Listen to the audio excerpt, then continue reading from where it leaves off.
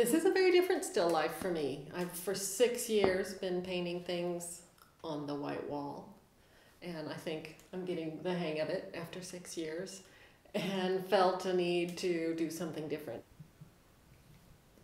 In June, my husband and I were painting in Italy, so I went to the amazing art museums and fell in love with Bronzino once again, particularly this little painting of Cosimo de' Medici about to crush a tiny bird in his baby paws.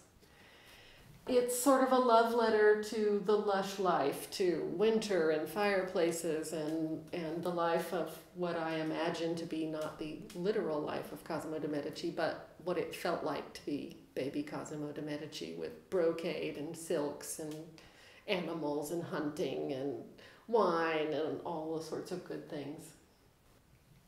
I do a lot of prints of three sort of chubby, adventurous young women I call the nymphs. They were based on affection for my own sisters.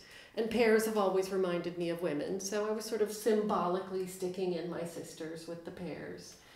The plate was made for me by a good friend here in Olvera. So for me, these are like old friends when I sit and paint it. So for me, there are all sorts of different layers when I work on a still life, which is good because you spend a lot of time together. And I hope some of the goodness comes out for the viewer.